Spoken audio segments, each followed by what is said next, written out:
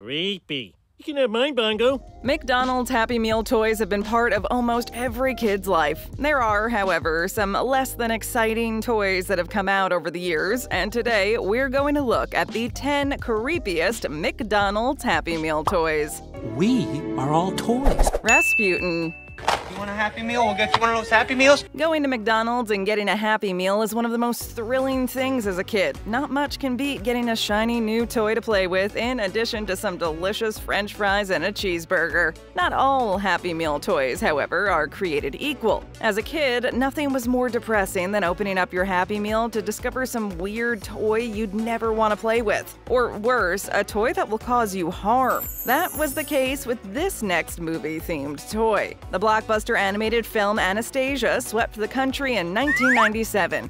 But I am your confidant. Happy Meal toys at the time marketed the film by giving children scary toys that resembled Rasputin, the film's haunting villain. The toy's unique feature was that by pressing a little button on his back, you could take off the toy's head as well as other assorted body parts. That's more than just a little creepy, isn't it? Many parents were dismayed to see their children playing with this strange toy, believing it to be too horrific for children. Rasputin's true narrative is an extremely dark and distressing one, making it one of history's most unsettling stories. Not necessarily a kid-friendly motif for a McD's Happy Meal toy.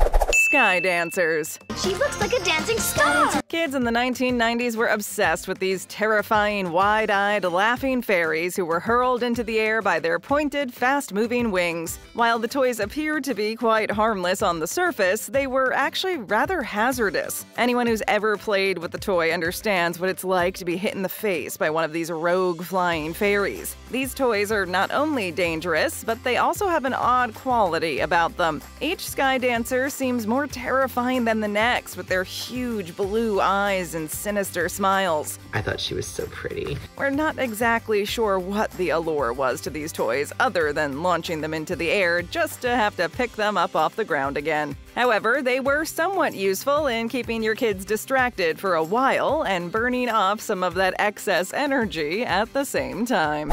An inappropriate-shaped jellyfish. Oh, I accidentally ordered some adult toys? Toys designed like private parts may be entertaining and funny for adults, but when it comes to children, though, this is not the case. Parents were taken aback when they saw this phallic-shaped jellyfish in their children's Finding Nemo Happy Meals. It's clear that this device resembles a particular body part, rather than a pleasant under-the-sea-themed toy. It's not for kids. Many parents openly expressed their displeasure with the oddly shaped toy, stating that they did not want their children to play with such an obviously explicit-looking object. Was it really that hard to design a jellyfish toy that looked like a normal jellyfish? Whoever was in charge of giving this toy the green light may have been completely oblivious, but maybe Mickey D's needs a better quality assurance department so nothing like this happens again.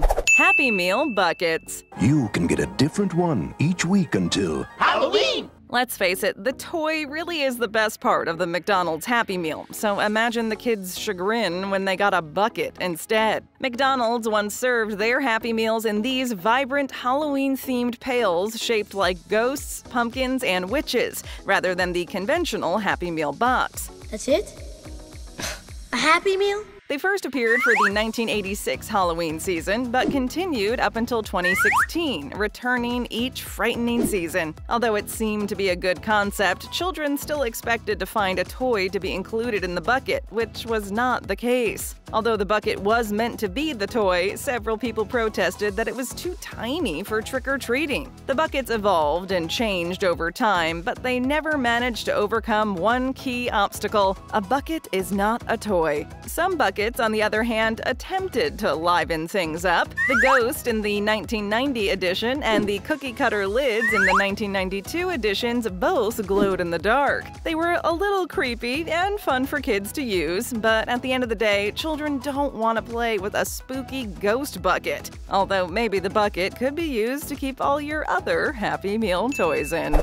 Gold-painted Little Mermaid toys. Can you do that? McDonald's has had a lot of success collaborating with Disney on Happy Meal toys over the years, but the gold-plated Little Mermaid dolls were an unmistakable disaster. McDonald's Happy Meal figures are often of good quality, with finely painted details and often have moving parts. These toys, on the other hand, were all painted in an unattractive imitation gold, were disproportionately big, and lacked the charm that made The Little Mermaid such a smash sensation. These toys, which were released in 1997, were clearly intended to be collected rather than played with. They were sprayed with an unidentified golden paint that covered Ariel's delicate facial features and gave Scuttle the appearance of a bird caught in a bad oil spill. That's very boring. Even more perplexing, Ursula was the only figure who was an inflated doll rather than a genuine statue. She would be the only one who wasn't covered in paint. All of this contrasts sharply with the 1989 version of Happy Meal toys from The Little Mermaid. These were painted in vibrant, lifelike colors and were designed to be used in the water, making them a popular toy for the bathtub. The gilded figures, on the other hand, were too dismal to play with and were honestly quite creepy to look at. Halloween McNugget Buddies. Now there are 10 McNugget Buddy toys you can collect. Halloween is a favorite holiday for many kids, for obvious reasons. They get to dress up as their favorite characters, get free candy, and just have a blast roaming the streets at night with their friends. McDonald's usually tries to include some form of Happy Meal item that is related to Halloween when the notorious holiday is just around the corner. But on more than one occasion, they have really missed the mark. At least these items are actually toys, unlike some of the other products we've seen. The McNugget Buddies are collectible figures with well-painted faces and interchangeable clothing. Although they weren't exactly the most exciting to play with, they were more like something to show off one's love of chicken McNuggets. The faces that each toy had were also straight out of a nightmare. The first incarnation of the McNugget Buddies were released in 1988, with a follow-up appearance 4 years later.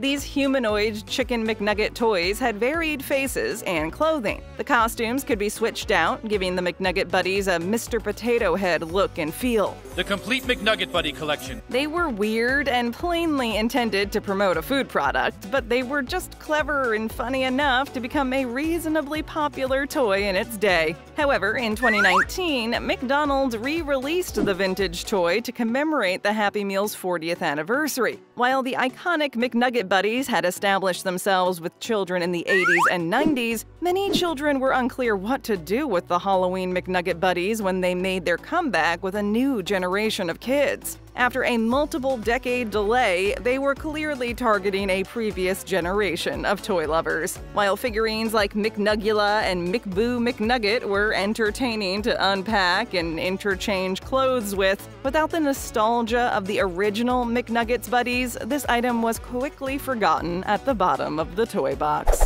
Ronald McDonald Sunglasses. Here's a magic sunglasses, okay? If you're afraid, you put them on, they make you invisible. As any fashionista knows, the perfect pair of sunglasses can either make or break an outfit. Dating back centuries, the Inuit once wore crude sunglasses made of walrus ivory with holes in them, which was useful for reducing snow blindness, but not particularly appealing. Sunglasses, as we know them today, were invented in the 20th century. In 1929, Sam Foster sold the first pairs of mass-produced sunglasses, which immediately became a fashionable item on the Atlantic City beachfront. Leave it to McDonald's to capitalize on something that has been around as long as sunglasses. While this may seem like a good toy to include for any kid who wanted to look cool in their own pair of shades, unfortunately, the sunglasses design would fall flat on almost every front. Ronald McDonald? Was he a real guy? These are not only unsightly, but also quite scary looking. You couldn't play with these without poking yourself in the eye, and whatever fashion statement you made was humiliating. The worst part was the simple carelessness of putting a McDonald's mascot on a basic accessory item, with children children expected to serve as walking, talking advertising for the corporation. During the 1980s and 1990s, when McDonaldland characters were the epicenter of Happy Meal promotion, this happened several times. Although mascots like Grimace and the Fry Guys weren't bad in and of themselves, these kinds of toys were not the most popular over the course of the Happy Meal's history. There were some fun McDonald's character toys, however, such as the race vehicles. But this pair of Ronald McDonald sunglasses was not one of them. Tickle Feather Sponge. Tickle, tickle, tickle. The toy aspect of the Happy Meal was still in the early phase when McDonald's debuted the Happy Meal in 1979. A few stencils, a spinning top, a badly manufactured eraser shaped like Ronald McDonald, and a weirdly inappropriate sponge toy dubbed the Tickle Feather Sponge were what qualified as toys at the time. While it didn't have the renowned Mick in front of the name, maybe the feather should have been dubbed the Mick Tickle instead. Good point. The Tickle Feather Sponge was a piece of foam whose sole purpose seemed to be to tickle your buddies at random. Not the most exciting toy, but still probably better than an eraser. This wasn't the only time a tickling feather appeared in a fast food meal. Burger King in Israel introduced adult meals with toys, including a seductive feather in early 2017 to get ready for Valentine's Day. At the very least, BK was forthright about what people would actually use it for.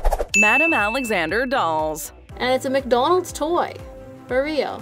Madame Alexander is perhaps one of the most well-known doll makers. Since 1923, when Madame Beatrice Alexander and husband Philip Berman founded the Madame Alexander Doll Company, it has been manufacturing beloved dolls for children. They started making hard plastic dolls in 1948, and Madame Alexander even won the Fashion Academy Gold Medal 4 years in a row for costumes she designed for her dolls. Madame Alexander put you in there? It's no surprise that the dolls she created in the 1950s are among the most sought-after dolls in the world. McDonald's has occasionally included Madame Alexander dolls in their Happy Meals over the years. Adult collectors lust after these frightening little dead-eyed urchins. But Happy Meals are for kids. Do children really desire a doll that resembles something from their great-grandmother's curio cabinet? Every doll is frightening in its own way, but one doll from a 2010 campaign is pure nightmare fuel, especially when viewed in its plastic wrapper. This tiny tyke is apparently Wendy dressed as the big bad wolf, but it seems more like a small girl attempting a Frank the Rabbit costume from Donnie Darko, only worse. You wouldn't be surprised if this doll escaped from the toy box and appeared on your pillow in the middle of the night, watching you sleep while brandishing a little knife and grinning evilly. Ronald McDonald Face Mask. Ronald McDonald is now delivering smiles online. There aren't many internationally recognized mascots, but Ronald McDonald is definitely one of them, having served as the McDonald's mascot since 1963. It should come as no surprise that Ronald McDonald has appeared in other McDonald's Happy Meal offerings, but some of them, such as the face mask, are scary and sloppy. The mask has the potential to cause nightmares in young children, and as bad as that is, the worst aspect about this toy is that it is constructed of cheap cardboard. It's hard to imagine seeing a group of little kids running around with cheap cardboard clown masks and not being a little frightened. Sure, this toy isn't inherently hazardous. However, on the spooky scale, it's definitely a level 10. That used to be fun. Almost every child who received this Ronald McDonald mask in their Happy Meal were either terrified or disappointed. There's something about clowns, even fast food clowns, that some people simply find terrifying and not at all entertaining. This mask did not go down well with the kids, not only because of its spooky nature, but also because by the time they put it on their faces, it was full of grease from the fast food meal it had been sitting with. This was one of the numerous underwhelming toys included in Happy Meals throughout the years. Imagine the reaction of the parents who then had to deal with their children running around the house wearing what amounts to a scary clown mask that smelled like French fries. So if it wasn't the kids, then it was the parents who were less than happy about this creepy Happy Meal toy. Thanks for sticking right to the end. We've got more awesome videos just for you, so stay right here and take your pick.